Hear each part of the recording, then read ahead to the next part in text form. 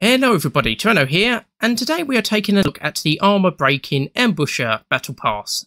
And this time we are taking a look at the Naval prize, which is the MC485. And that is at level 38, so you need to get to level 38, and you need to have bought the Battle Pass. And the camouflage for it can be unlocked at level 41, so that's the deforming camouflage, which looks decent enough.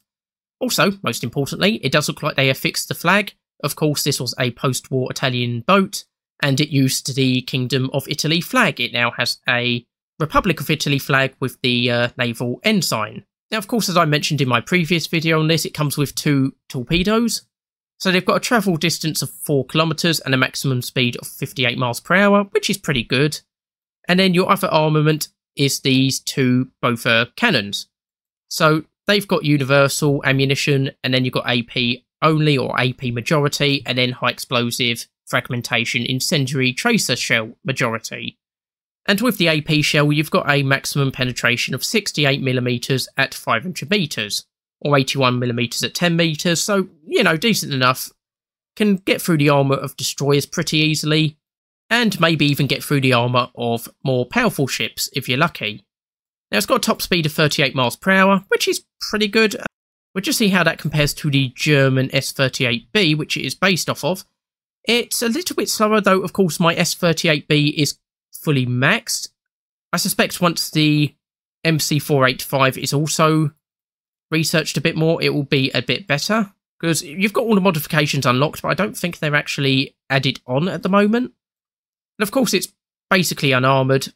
Oh, it's actually completely unarmoured. I thought this bit was sort of armoured. I thought it would have at least anti-fragmentation armour, like on the German S-38b.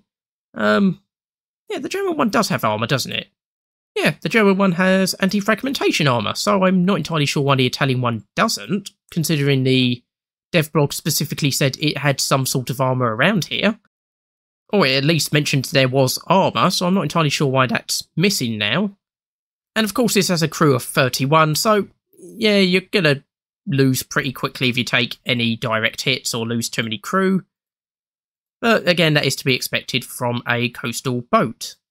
Now we'll just quickly test out the camouflage. So that was the unicolor camouflage. This is the bicolor spotted camouflage and the tricolor striped camouflage. And this is going to be a battle rating 2.7 coastal vehicle. So go to the Italian tech tree. Yeah, so this is going to be, well, it's going to be higher than the other tier 3 vehicles. But it does fit a gap between the MS473 and the tier 3 vehicles, because of course at the moment there are no 2.7 vehicles, which will make making lineups a little bit of a difficult thing, but again, it's not the end of the world, and to be honest, battle ratings do seem to work a little bit different in Naval. Like, having a 0.3 difference doesn't seem to make as big of a difference as it does in, say, ground or air forces.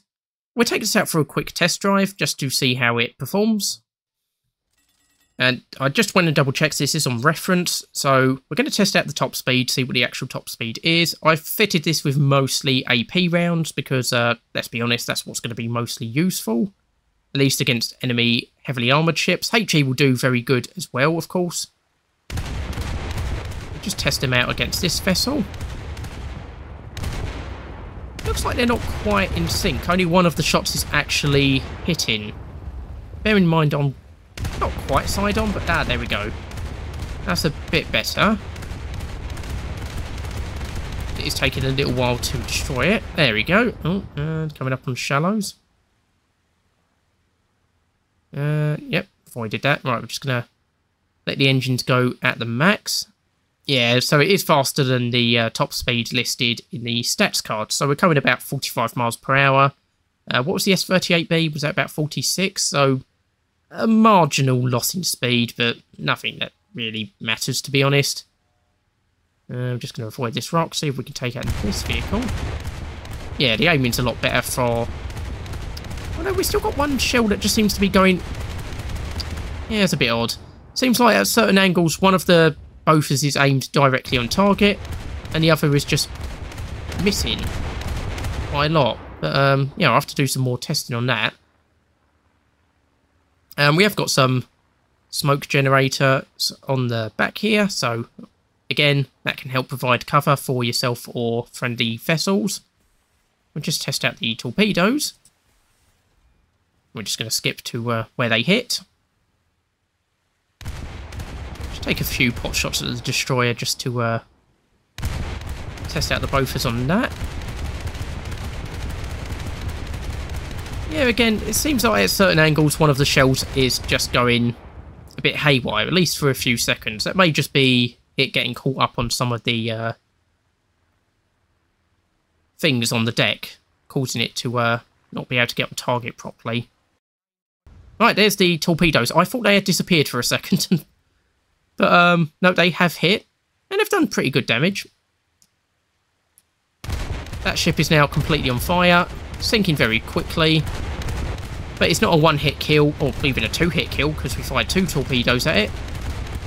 So it still requires the bofors to come in and try and finish it off, which is not necessarily something you're going to be able to do if there is an alert captain or if it's surrounded by lots of friendlies.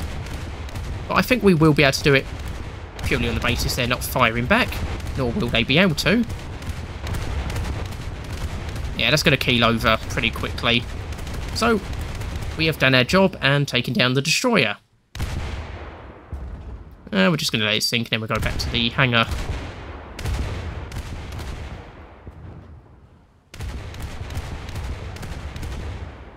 So that is the MC485, and it's a decent enough prize. You know, it's something different, and, you know, it's a unique vehicle, which, of course, is something you want in Battle Pass vehicles.